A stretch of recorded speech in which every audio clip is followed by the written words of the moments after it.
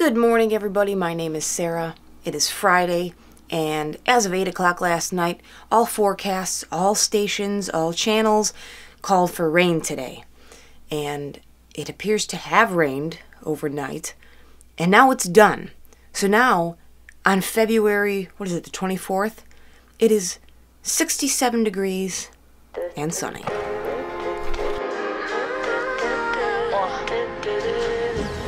I know that I'm running out of time. I want it all. So considering the weather, I will not be riding indoors today, and Trainer Road's going to have to wait another day for my debut. I know, Trainer Road, you're disappointed. I'm riding my bike outside, and there's nothing you can do about it. Want it all. We came here to run, hey, run, hey, run, hey. We came here to run, hey, run, hey, run, hey. Just like fire, burning up the way. Well, Trainer Road isn't getting its debut, but this camera is, so we'll see how this footage works out. No one can be just like me anywhere. Just like magic, I'll be flying free. I'ma disappear when they come for me. I keep that feeling, what you gonna say? No one can be just like me anywhere. So a couple minutes back there, I had an episode of what I'm pretty sure was an SVT. If you don't know what that is, it's supraventricular tachycardia. Just dreaming of tearing you apart. I'm in the deep. Now, as far as the Garmin was concerned, my heart rate was at 180 to 190, even when I was standing still. So what precipitated mine, I'm pretty sure, was climbing up just a very short 40-second, steep little hill, punchy thing.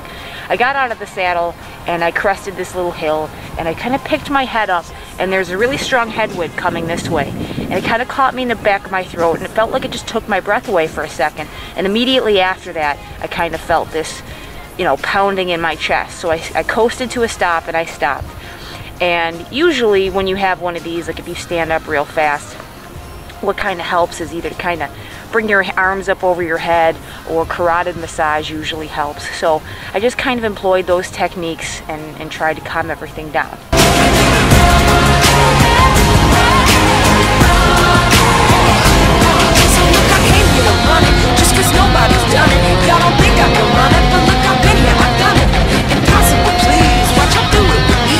So this instance was a little bit different. Once it got to about 90 seconds, I called my roommate. I started to get a little bit nervous because A, I've never had one of these on the bike before, and B, it's never lasted that long.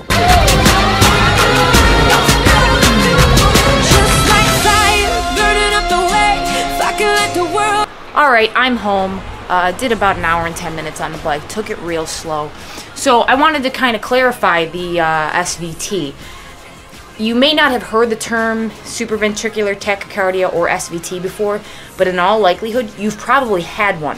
It's that thing that kind of happens if you kind of bend over and you're moving things around and you stand up real fast, and all of a sudden your heart starts doing one of these, and it usually lasts like 15-20 seconds, and then it just calms right back down. It's probably something that you refer to as a palpitation. They're very benign most of the time if you're not having them often, or if there's not a structural abnormality. It happens to people. It's just kind of one of those things that the heart does. It's not a computer. It's not perfect. So this is kind of what happened to me out on the road, but it was long. So after I called my roommate and everything had kind of calmed down, we discussed her possibly coming to pick me up.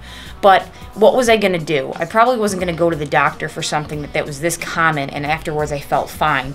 So to spend, a $25 copay, an hour in a waiting room, and then a 2-minute EKG that was going to tell me I was just fine, I'd rather just kind of do a controlled experiment on my own. So what I discussed with her was that I was going to ride a particular route.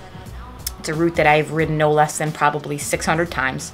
I'm very familiar with it. She's very familiar with it.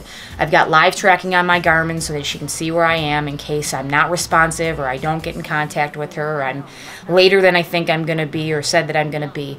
And I figured what I was going to do is I was just going to kind of do a really slow and controlled ride and do controlled intervals in certain areas, like climb, control it at a particular power, so I could very closely monitor my heart rate for any kind of abnormality there. And everything was expected for the entire ride. Every time I kind of went up a hill at a certain power, my heart would rise as I would expect it to, not too fast, not too slow, and then I would recover at a normal rate. So everything felt and acted normal with respect to my heart. You know, I was in an area where there was kind of a lot of houses. There was enough cars coming by that if something really happened, you know, somebody could come to my aid. I've got actually a SOS function on my smartwatch, which is tap enabled, and you do a certain tap sequence, and it actually contacts my parents, and it'll contact my roommate and give GPS coordinates as to where I am and tell them that basically I need help.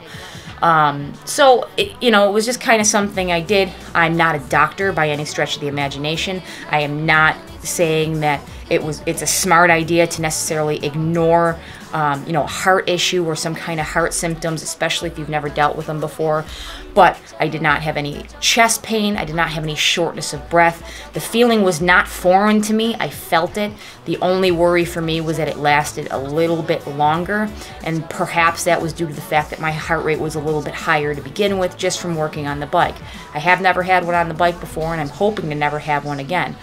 But this is something that's also common in athletes. I have a friend of mine that I know that, you know, he rides, and he's had them during races before, and he's got to like jam his thumb into his carotid artery and give himself carotid massage sometimes to slow it down from like 220 beats per minute, you know, on the readout. And, you know, he deals with it. He knows what it is. He actually has a structural abnormality that they can do an ablation on, which is basically you freeze that non-working part of the heart so that it's basically immobilized and it's unable to interfere with the rest of your heart. But it's something that happens. It's something that you have maybe dealt with if you're an athlete, if you're a runner, a cyclist, whatever. May have been something you felt before. Maybe you have a way of dealing with it. But that was my excitement or my scare for the day. So when I wanted to go out and kind of rip my own legs off on the ride, it ended up just being a very slow, controlled ride, which I could have done at home on the trainer, but the weather was beautiful. I was kind of enjoying the muddy scenery, but I was enjoying being outside, the warmer air, the sun was out, so that was my adventure for the day.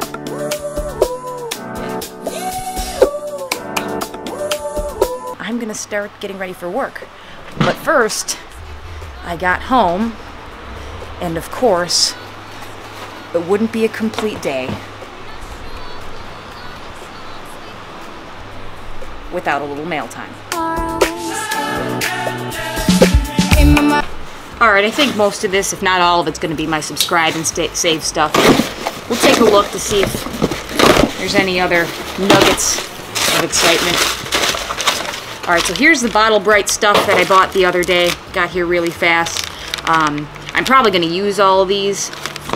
I've got some, like, the blender shaker bottles, and then I've got some of my just bike bottles where just from frequent use or not necessarily throwing them in the wash right away and leaving them on your bike overnight, they get a little funky. So I'm going to try to use those. I might just kind of take maybe Saturday or Sunday and throw one and let them all soak at once and see how they work. But I feel, I mean, my bottles aren't completely grody. I think it's just getting to the point where, like, I notice like a plasticky taste to the one bottle, so I'm gonna just kind of treat them all and see what happens. Spoiled cats, more spoiled cats. My cats eat better than I do half the time. Bike batteries, bunch of paper, and these are probably some kind of cleaning supply or something that I order that I forget about. Yes! Sledge wipes. Alright, I gotta stop dicking around and go to work. I've been getting a little lazy, waiting you to come save me. I can see that you're angry by the way that you're dreaming. Hopefully you don't leave me. I wanna really wanna take a take. If you wanna be my lover, you gotta get with no. We really need this reprieve from the weather. It's gonna do a lot for the moods of people around. It's been so gray and so gross out for so long. We deserve it. Incredible. It's midnight and it's 70 degrees here. Nice. Well, thus ends Friday, the end of the work week, which remarkably was very good. It was a day where all the pieces just came together, and it was a day free of bullshit, and I'm just happy. I'm happy to end on a high note, but I'm also happy that it's over. Hopefully the next couple days will bring lots of bike riding and happiness. Alright guys, thank you guys so much for watching, and I'll catch you in the next one. So we can't go without it. She can see you.